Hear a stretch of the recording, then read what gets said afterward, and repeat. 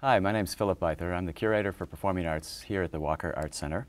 And with me is Faye Driscoll, director, choreographer, performance maker, who is with us this week. She presented on Wednesday night, 2 nights ago, the first part of a trilogy called Thank You for Coming, and this one was called Thank You for Coming, Attendance. And the Walker is really pleased to be part of all 3 parts of this trilogy, so we'll be looking forward to having future conversations with Faye as well. So welcome, Faye. It's nice to have you here. It's great to be here. It was a great pleasure to see the work unfold here on our stage, and I wanted to ask you about the notion of a trilogy and what inspired you to make a connected series of works in this way, and what your inspirations were to look at these connected pieces. Yeah. Well, it is a trilogy in that it's 3. Right. But I think of it a bit more like a series. And the initial impulse to make the series came from a few different places. One was a sort of exhaustion with the premiere, make a work, it's over, right. Make a whole new work. Yeah. It's over, and kind of the cycles that I think a lot of contemporary performance makers are in. Yeah. And this noticing that a lot of work that I make, one idea kind of bleeds over into the next. Right. And to think of it as a sort of body of work or a lifelong making of work. So I think I reached a point where I wanted to begin to frame my practice as making things throughout time and see it over a longer trajectory.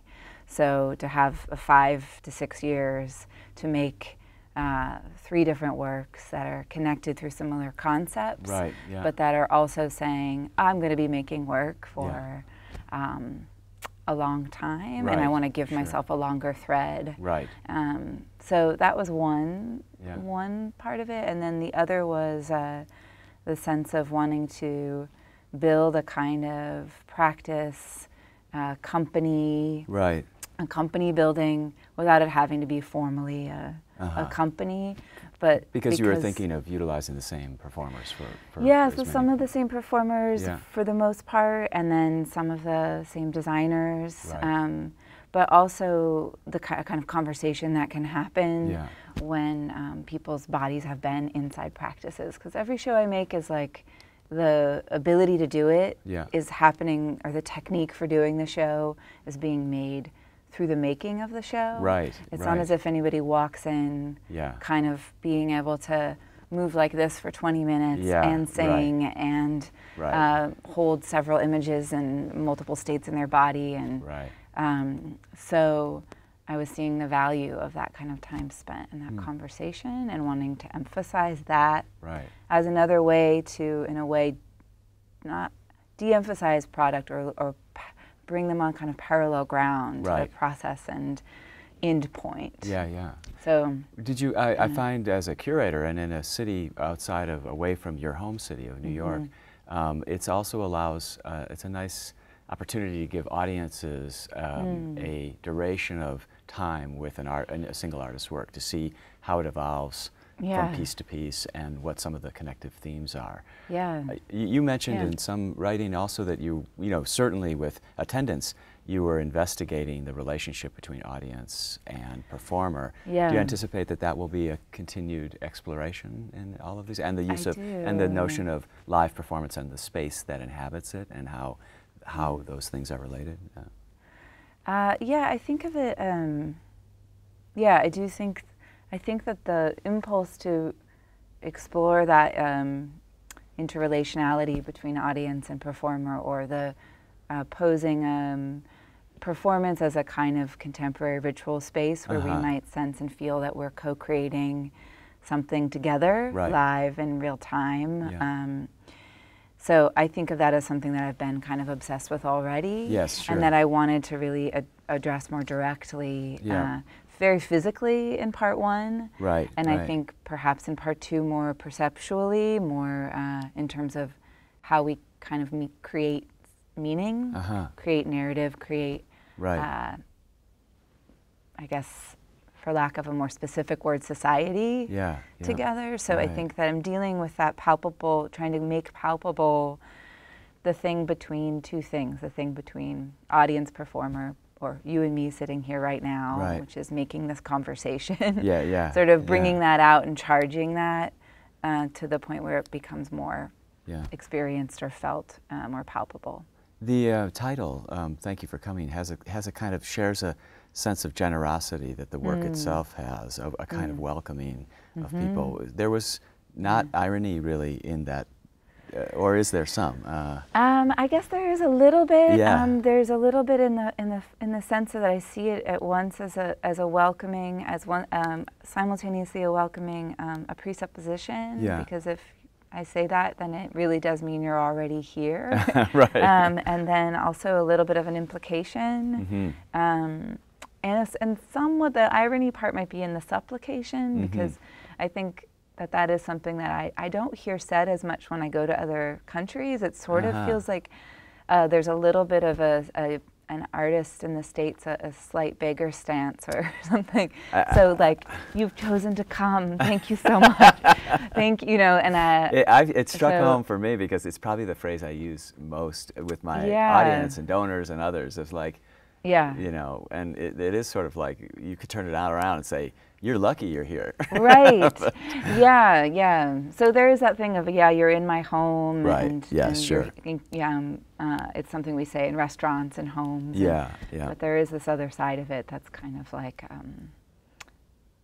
that reflects a little bit on the stance of artists. And the really unusual, you know, very, very involving and participatory nature of the use of the McGuire stage for attendance and the kind of different relationship with the audience speaks to, I think, perhaps, but I'm interested in your thoughts, a rethinking of that traditional ticketed passive reception of an audience of a staged theatrical or dance work. Do you feel like that relationship of the ticketed audience on one side and the artist performing for them on the other is going away, is increasingly irrelevant, or is it just another style of work?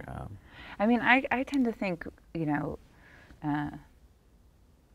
I think more, not less, is possible. I think that it's just more options, and perhaps hopefully an eventual softening of the expectation that it's going to be one way, and perhaps an architectural transformation where things are built to accommodate a multiplicity of uses of spaces. So I think I do think there's an expansion that's happening long before I started making art, and that is continuing to happen, and saying, you know, what are the spaces that we need to make live art? But I don't think that the proscenium, you know, must die. I do think that it's interesting how it reflects the screen and the sort of sense of framing something. And so even when I work in a really proscenium style, I'm interested in challenging that way someone might then recede from being an activator. So when you mentioned that you thought, you know, in some ways this was a modern day ritual that was created, do you feel like there's something about the moment that we're living in, the digital age, that that a work like this is serving the culture in a certain way, giving people things, filling a hole that they have in their lives in some way? I mean, I think that I certainly crave that, and I certainly am drawn to making work with people in live and in real time, and frequently barefoot, and frequently singing and dancing and discovering things together that humans have been doing, you know, since ancient times. And I think that there is a kind of, I've noticed a craving for that, and I've been moved and surprised to sense from audiences a desire to, and I actually, in feeling so much aversion, even when I say, participatory work, so often the response is like deeply adversive, so I try not to use that word, and even in my own self, it's really aversive. But then on the flip side of that, to see this really palpable longing to be touched, to be moved, to be a part of, to be paid attention to.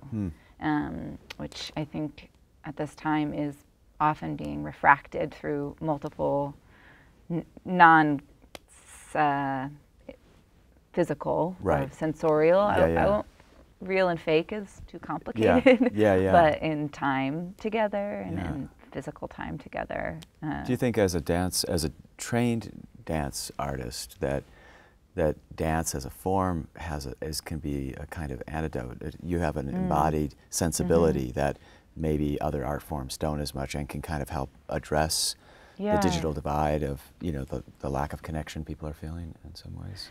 Yeah, I think so. I mean, I think that dancing and singing do have a kind of, I think that there's something that we all have available to us, and that is a capacity like language, or like, I don't know. Language, I guess, would be the closest one, because it's not like eating or sleeping, sort of not on that level of sort of basic survival, but I do think there's a necessity around it, and that they have a capacity to self-heal and actually like create new neural pathways, new ways of being together that I think often we get really hung up and stuck in thinking that that has to happen through some sort of verbal dialogue, or through some sort of, the transformation can occur, whatever it may be, without an agenda for a kind of certain aim on my part, but that is something that I think we often feel is inaccessible to us, or becomes sort of something professionals do. And also I wonder if you think, I mean, there's always many comment on the challenges of language and its ability to describe embodied experience, and dance seems to have had a tortured history with like language in some ways. Do you feel like that the form itself allows people to move past language and to use another obviously another way of communicating, but do you feel often burdened by having to use language to describe your work? Yeah, I mean, I think I have felt that way, and I think that I start to see it as a useful tool to kind of point, you know, like point at in the direction of it. And I mean, there's people who really use language to do what I think is happening in dance, also.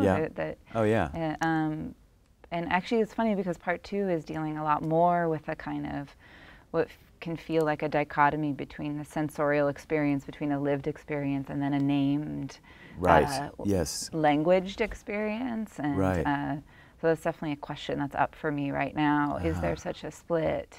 Are they in fact kind of emerging simultaneously, or often things I think are liberated by language, by having a name, by having, but then they're simultaneously at times reduced, limited, and so and you have termed part 2 play, which could be read as it's a gymnasium and people are having fun, or that it's a play, you know, it's a script.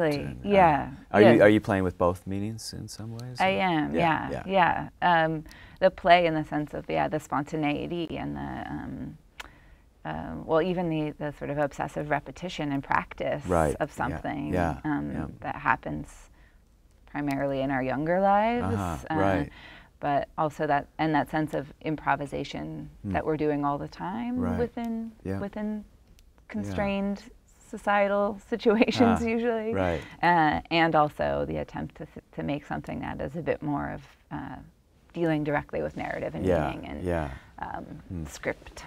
Do you in making attendance, you make your works over sometimes 2-3 years or so and develop them. Was there a single thing that was particularly delightful or surprising in the process of discovery in the making of the work, and was there another thing that was particularly difficult and onerous? Oh yeah, let's see.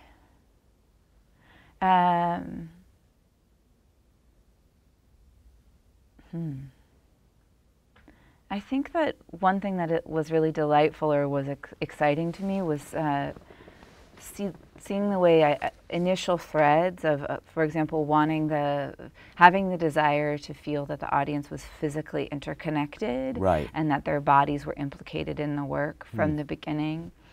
I went really far from that idea in the process of making it, just towards kind of what excited me, right, what without I had to throw it away.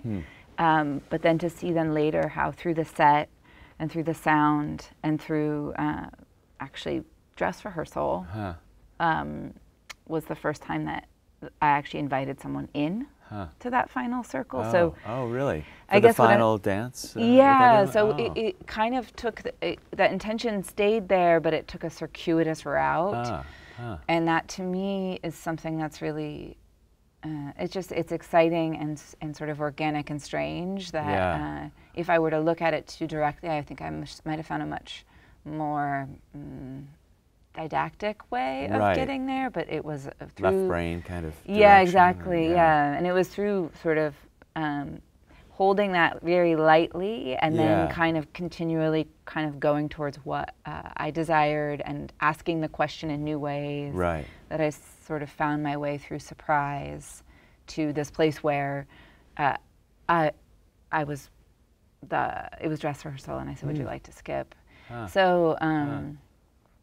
Do you find yourself in this era, I mean, now that you've been making work for a stretch, that more confident that those moments will come, and giving yourself this patience to see it through and figure it will bubble up at some point? Yeah, that I do, and it continues to be a challenge to continually trust that. Right. Because it's also, again, back to the thing about language. It's something that you've got to talk about, and you've got to say, here's what I'm doing. Right. And you've got to say, this is what it looks like now, but yeah, trust me, this is going to get there in this other way.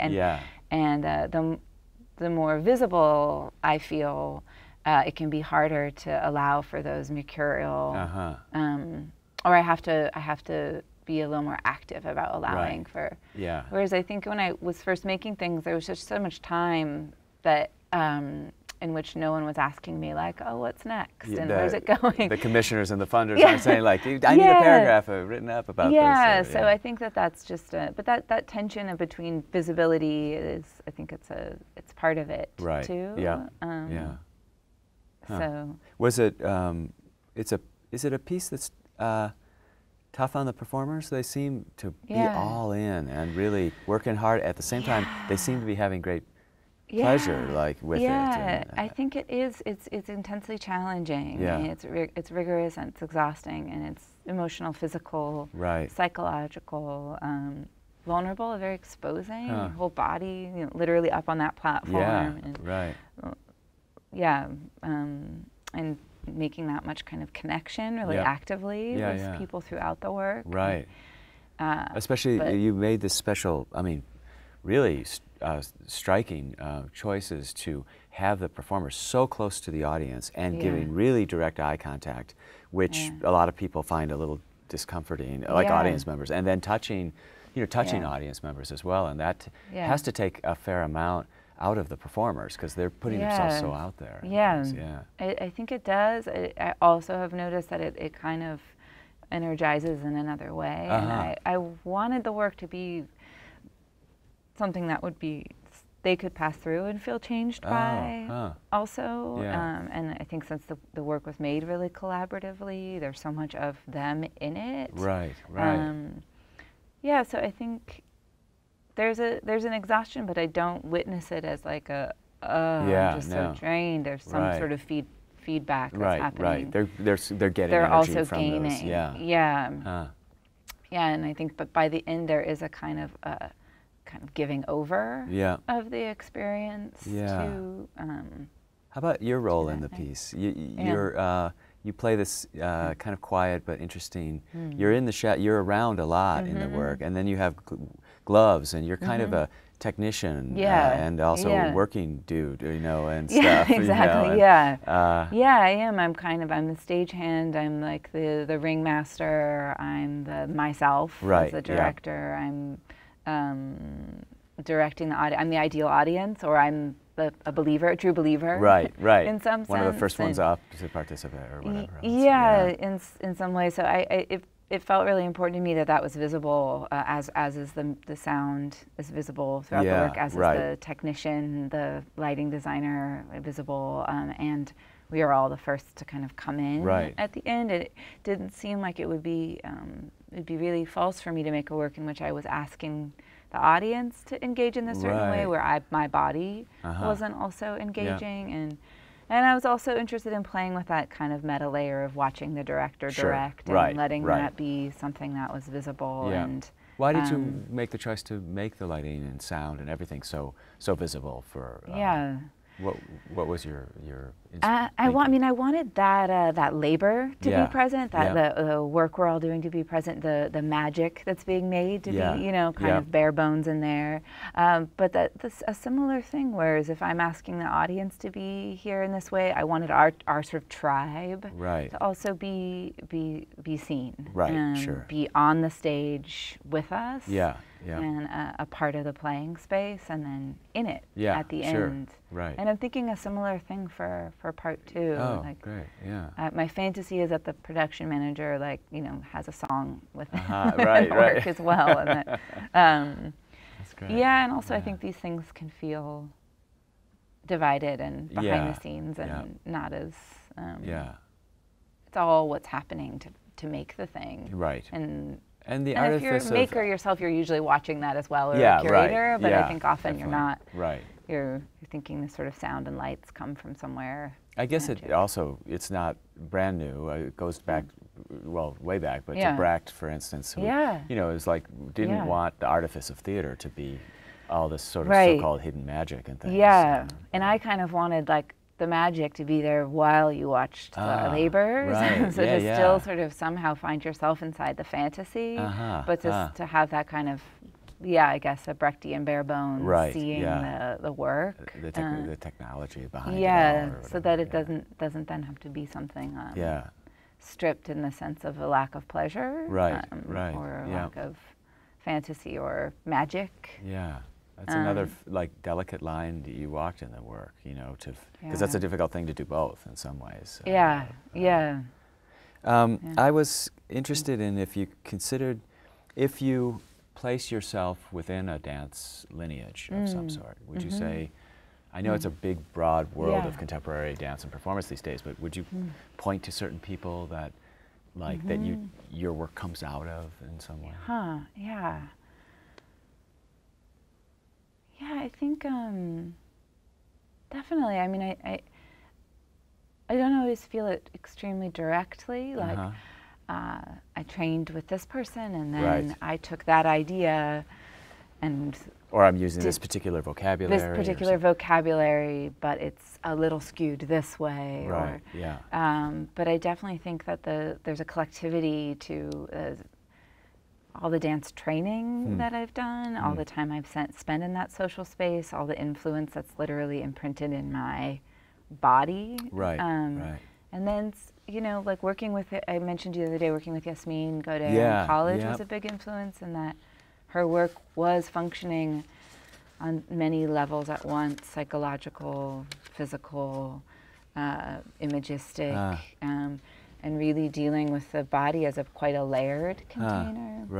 And then I think actually training in this kind of, I guess, a fairly postmodernist aesthetic was sort of coming from the 80s and 90s in New York. And I was there as a young student in the 90s, and there was very much the sort of postmodernist aesthetic. In a way, I think I took some of that and also said no thank you to a lot of that. So why not all these other things? Because in there, a shooing of narrative, and their shooing of virtuosity. I think that there came another trope or another set of rules, and so I think in that way, not in a total reaction, taking some of it and just going, well, what about more? What about this? I also think of myself as relating to a lot of contemporary theater makers. Collaborated with some, and so definitely, so I think that's there. But it's and it's one little thing that your choreography for the face. Mm-hmm. I mean, you know, there was the postmodern kind of sense, like you don't move make that face. Yeah, exactly. Yeah. And you're almost the another whole opposite direction. Yeah. It's sometimes shocking for people, I think, to see dancers with so many facial, you know, working a whole facial vocabulary. Yeah, and there's somehow an idea that there can't simultaneously be that kind of fluidity or ambiguity or abstraction that people are looking for. Like, let the body be more than just the body. Let a body not just be identity, but that. I think I'm interested in saying, well, this is like, let's have more of humanity inside this question. Yeah. Not less. And what is the idea of a neutral face? It's sort of seems problematic to me.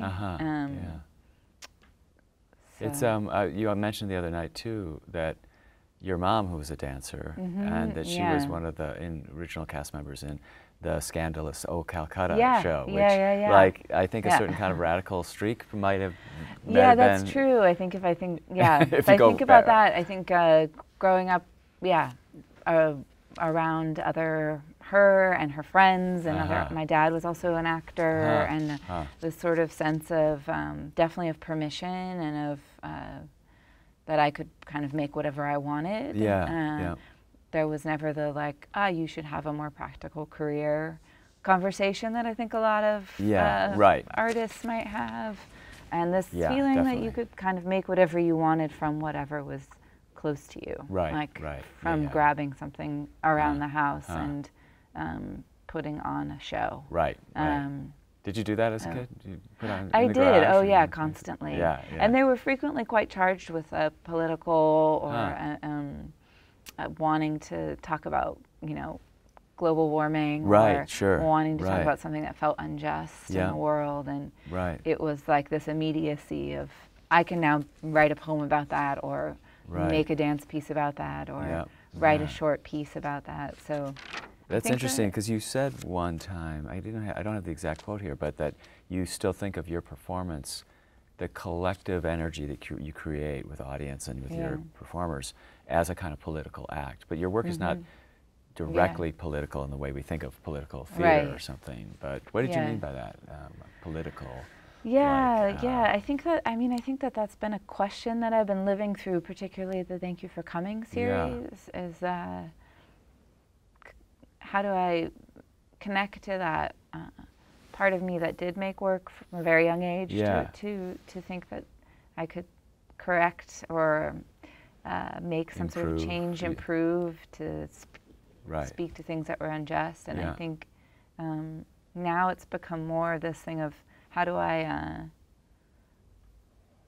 we feel that our kind of interrelatedness and notice that we are kind of participating, whether we like it or not, that we are kind of co-creating the world that we're in, and thinking that maybe performance is a space in which that sensation is heightened by the act of making something together, really live. And have you heard, or do you hope that the impact of a work like Attendance would create people's actual either conscious or unconscious sense of more connectedness to the surroundings and the people in their lives and their communities? That's definitely, there's intentionality in the work for me, and I you know, it's even like kind of starting to make work with that type of intentionality. There's a hesitation or a question around kind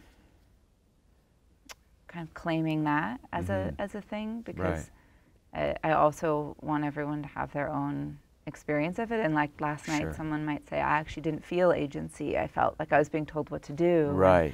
That's there as well. So I think it's not to put it in, this work will be successful only if it creates that in every person that come, but that I can sort of stand in that intention and make something that playfully and through circuitous routes and delight and seduction and invitation, it allows for that possibility as an option. And but I think it's vulnerable in a way to say this is what I want. Right. And I think it's also there's something about, there's some assumption in me, and I'm not saying this is in everyone, but around kind of political work and work that has a kind of intentionality like that, and it being smart or being, right. You know, not reductive, not didactic. Right. So, and actually in attendance, making something that people have said to me, I feel joy. Right. Yeah. I feel connected. Yeah. It was a very, I think I'll long remember seeing the work in Paris just a few weeks after the shootings, and just that sense of like a huge sense of human relief and connectedness that it engendered at that moment in time. Yeah, I feel really grateful to have made something that could go to Paris at that time, and to have a sense of interconnectedness and community come out of it.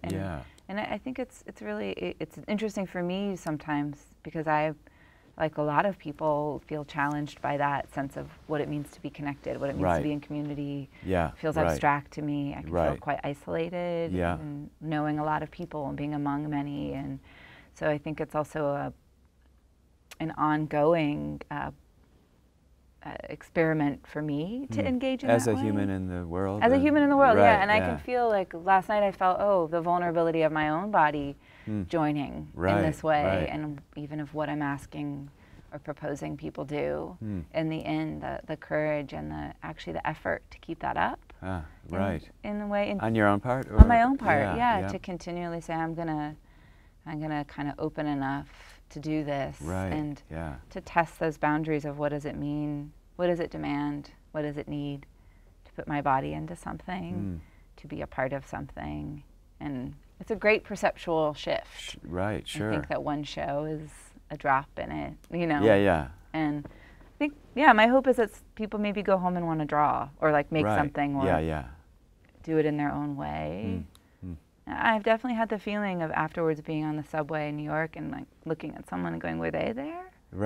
And they probably weren't, but just that feeling that that the way that I connected with the people at the show, that they could have been anybody there. You also, I mean, this is back a bit to this question of the age we're living in, but the beautiful first song, which is funny as well, about "We want you all to ourselves" is what your company sings. And that's an increasingly difficult thing to ask as people are really dealing with their phones and the present tense. Do you find perhaps part of the joy people are finding is to be focused on one thing at a time? I do. I do think that, because my intention wasn't to say like, let's gonna be a happy show. Or, it actually really scared me to make something that people felt joy. In the end, because it's like the arty movie doesn't have a happy ending. But I think that when you feel connected and you are not distracted and not doing multiple things at once, there is a greater increased possibility that you will feel joy. I do think it's harder to feel that and be doing multiple things at once, and it's kind of that thing of like it is perhaps also there all the time if you want it.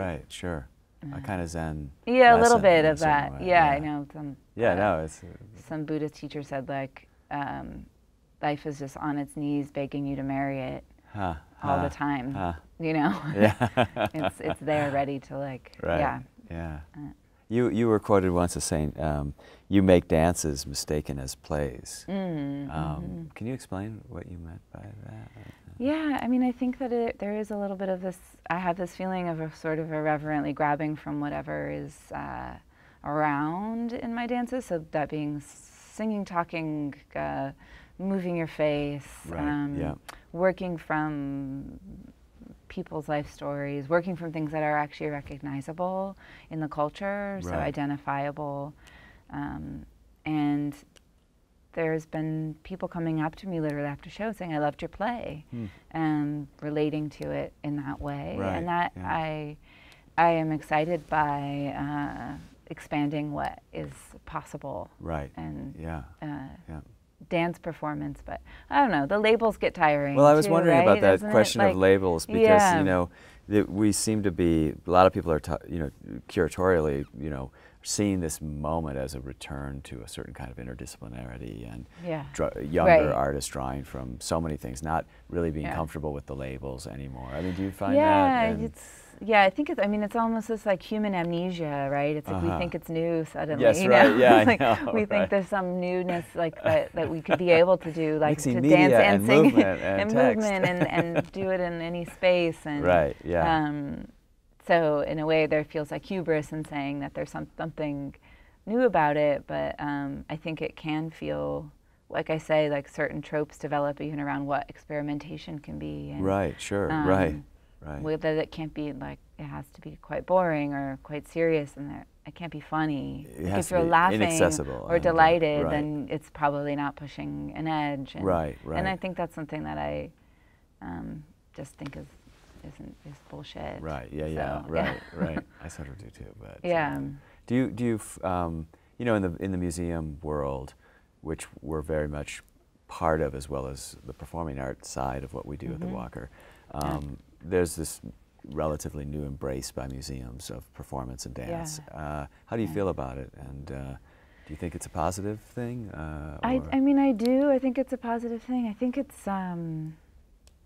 still like to be determined. Right. I think that when we're making new architecture in which the floors are also sprung and in which duration is crossing both ways, like performers are having 3-month runs, and but it seems to have to fit into the model of the gallery space where it runs in a durational, where the audience isn't demanded to sit and watch. It kind of meets that visual art context of viewership. And so I'm really curious.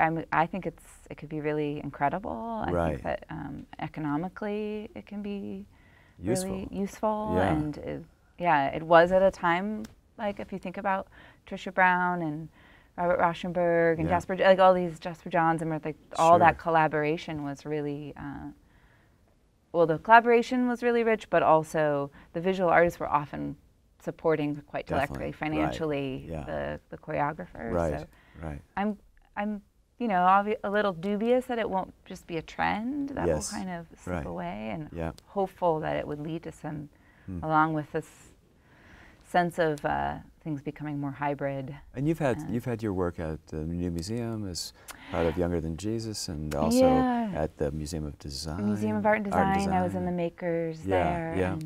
And, so I've been in some museum shows. But, I hope for like a kind of deeper transformational mutuality. There's the edges of hierarchy, I think, in those worlds. Yeah, and then maybe you feel it as a curator too inside a museum. I don't know. There's just very different histories and trajectories of these forms, and as much as we think they're all blurred together, we sometimes realize, we're looking at things through very different lenses or in a different kinds of.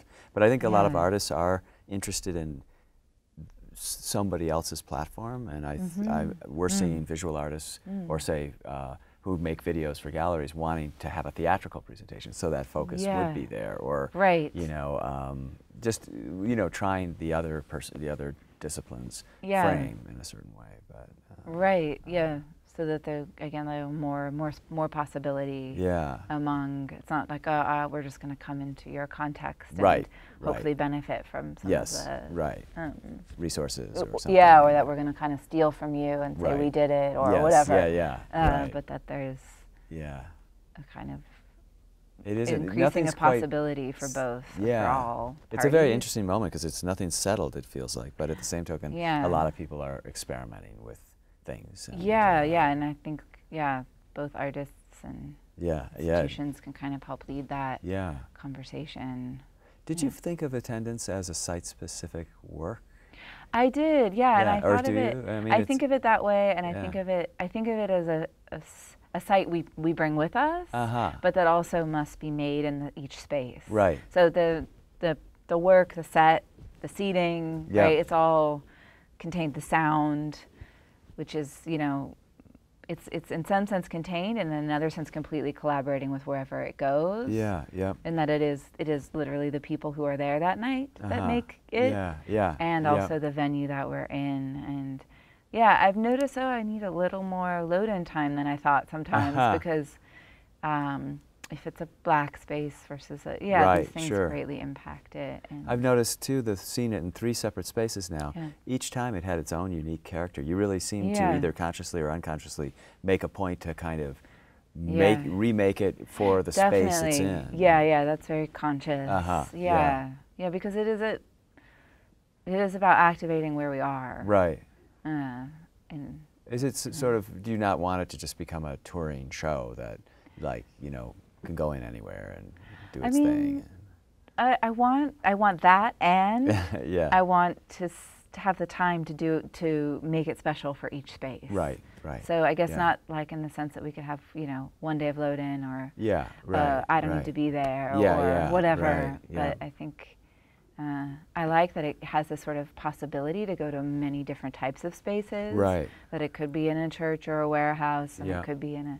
But, you know, we do need certain light equipment and sound equipment in the floor. So it's, I think it's maybe not even fully noticed, but it's appreciated by audiences. It sort of feels like, there's been some care and thought about how this is situated. And, even the choices we had struggled with a little bit about, do we close the curtain, do we open it? If you open it, then you sort of took the extra steps to make that open volume of air and all those empty seats work for the work instead of against it. Yeah, absolutely. Yeah, I never want to feel like we're kind of hanging in somewhere that's not vibrant or being acknowledged in some way, that we are where we are.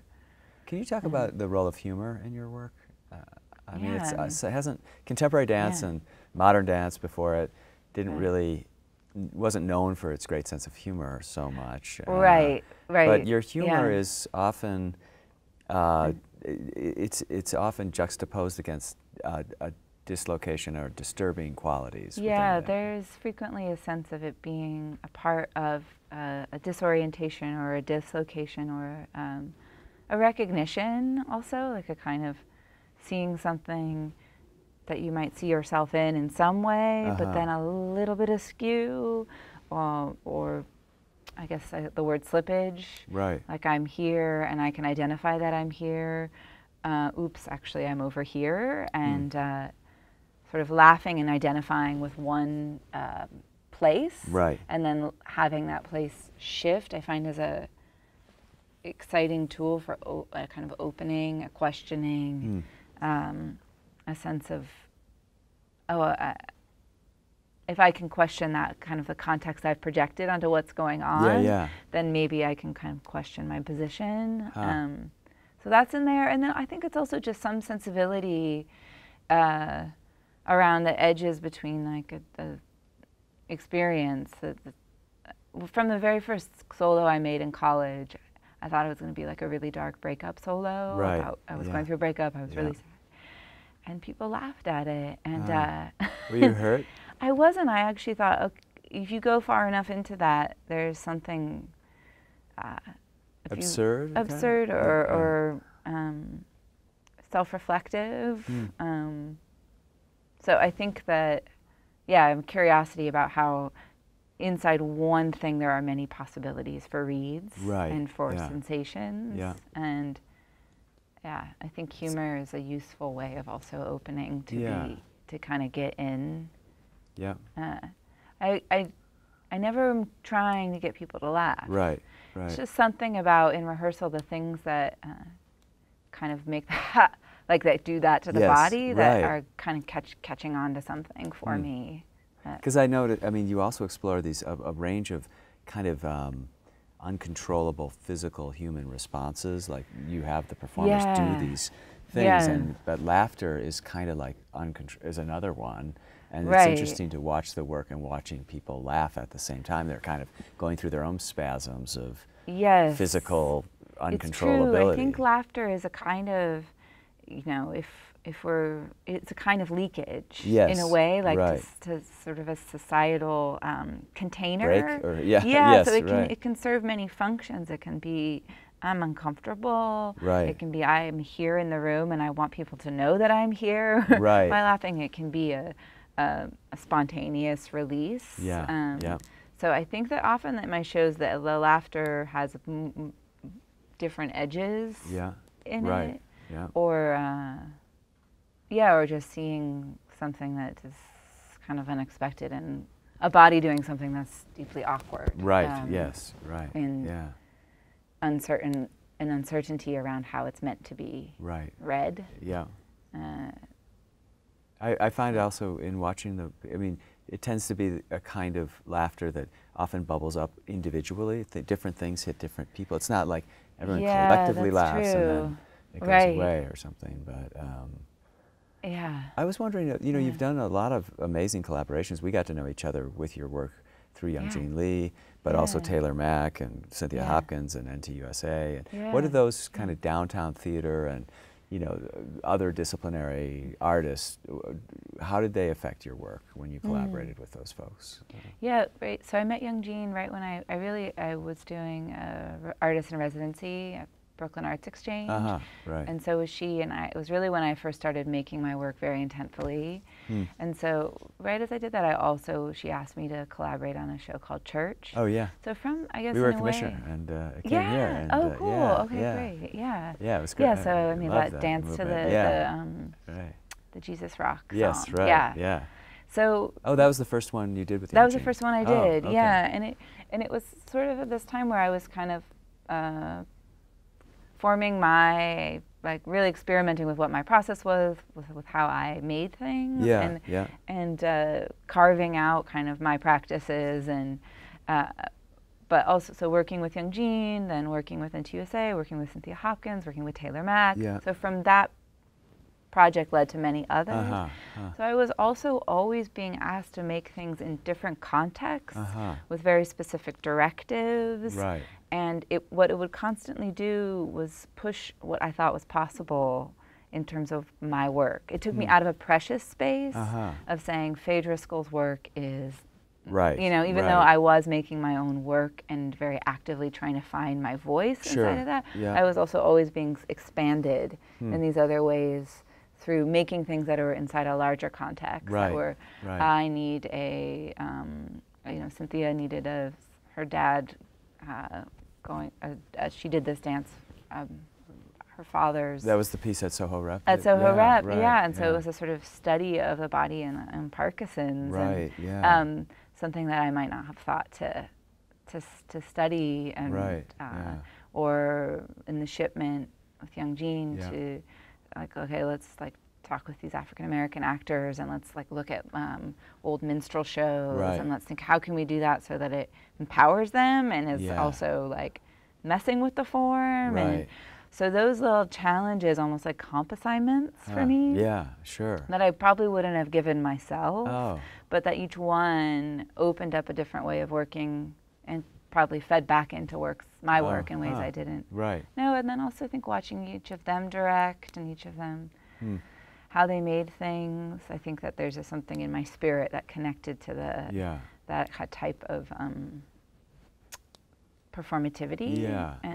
And to your work all the way up to Untitled Feminist Show, which we helped premiere and commission and things, and it seemed really like an equal collaboration practically. Yeah, you know, like, because there was no text at all, and so much of movement that you know, that you contributed to the whole piece.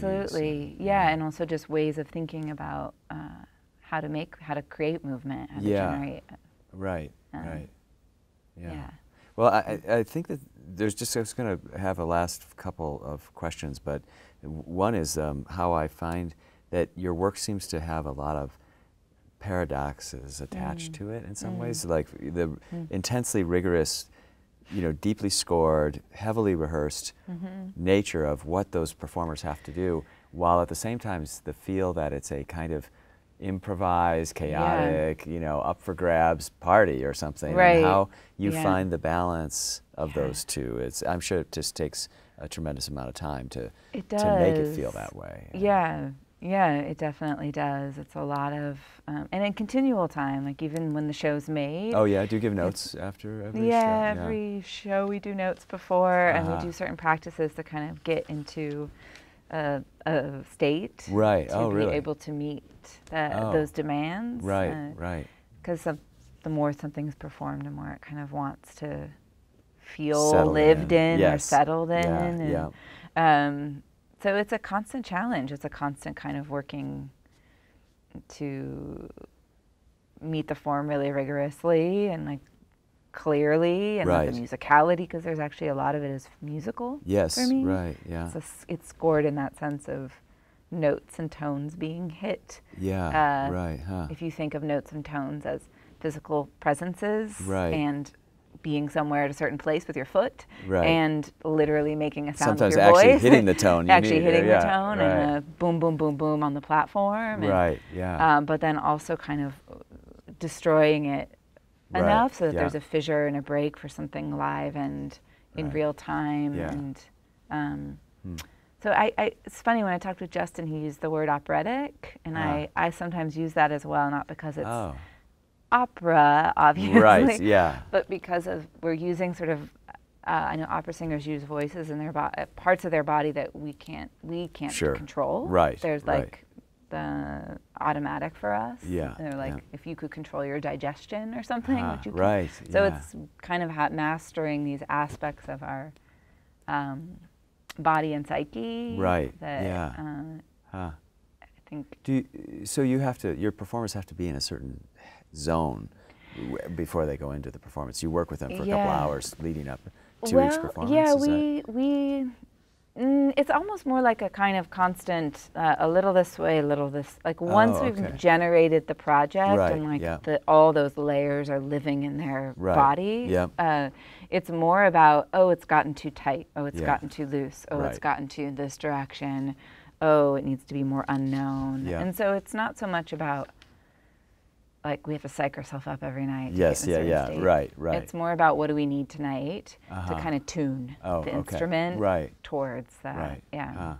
The other thing is that your use of like the facial gestures and some of the movement and things. Some of it is so heightened and stylized that it almost, one could on a surface read it as kind of its own like separate art, style that it's apart from real life. But then you're actually touching on all these human, you're investigating all these human emotions, that balance between the sort of surface facial over gesture and the actual emotional core, or like points that you're hitting. I wonder about that. I mean, how did you come to that? Yeah, I mean, I think I've been really fascinated by the play with image and play with ourselves, the way ourselves are kind of collaborating with images of ourselves all the time, and with our families and with our lives and with literally the images that we're constantly interacting with. Yeah, I was wondering, because you've said we perform our lives, right? I mean, have you said something like that? Yeah, I think if you think of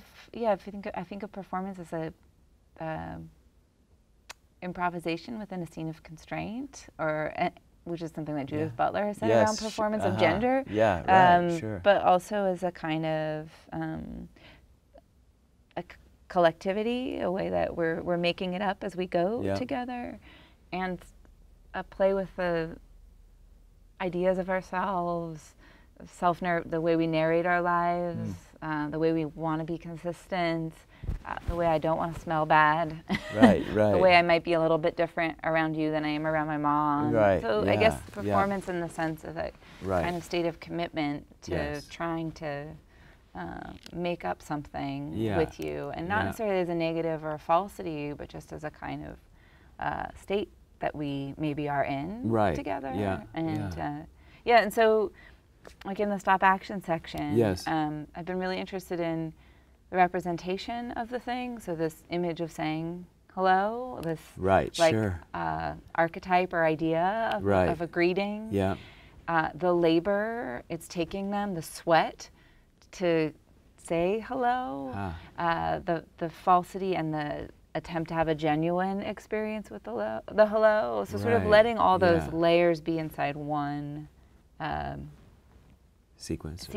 Yeah, so that it's both and. I guess it's the way that I'm both me, and I'm probably have my dad's facial expression, and I probably am trying to maybe upkeep something sometimes, and make sure you get what I mean, nod my head and smile, but you know, and that kind of sweet and challenging and exhausting, and the way things are both, you know, are kind of the way it's creating a friction and an energy of life. So, and I guess to make some of that visible. And I think that section also is definitely a little bit of a critique of the Susan Foster calls it the crisis of authenticity, a sort of hyper-performativity of the culture that we're in. It's like, I might put something on Instagram and and I am each time seeing someone like it, re-experiencing it maybe through their eyes, a photo that I may or may not have really been there for, but I'm having an experience of them experiencing it through their bodies and their gaze, and so not to say that's just negative, but just to kind of play with that through the live body again, like almost reinsert that refraction into the live time. And it's also for me the ritual drum again, the visceral sense of keeping the drum? I was in thinking about ritual for the work. I was thinking how much drums are part of many rituals, and sense of rhythm, and sense of something that takes you and transport you. So for the platform at the beginning is the first one. The first drum. And that's why it's mic'd underneath as a kind of drum surface. Exactly. And then the stop action section was a way that I wanted rhythm to be transmitted, kind of consistent trance-like state, without banging kind of a drum, but that if I watch you do that long enough, I actually start to feel a kind of heartbeat and pounding. So there's a lot of layers going on for me in that. It's amazing. It's a great section.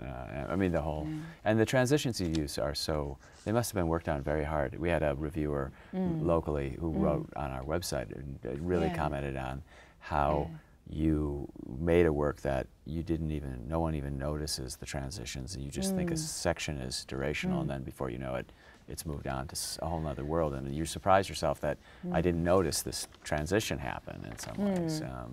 Did that? I'm sure it took a lot of care on your part. Yeah, absolutely. And I think that kind of getting comfortable thinking you're somewhere and not quite knowing when it changed, but noticing that it changed is something that I'm often working with. I noticed too. I mean, I know everybody comes up to you and has their own interpretation of the work, and I'm sure mine is just mine. But I loved how your start was everyone interconnected physically. I mean, on the platform, not the very start, but and there's a sense of almost an amoeba, like a single cell or something starting to divide, and then they start to separate out. And Sean is the first who swings his arm out, and you get the sense of the start of individuality, and kind of this sense of pros and cons of suddenly them all becoming their own distinctive individuals in the world. But you bring it all back together with a community being formed with the audience. At the end. Was that an intentional or? There is one. Yes, that is part of an arc that was in it. Very light.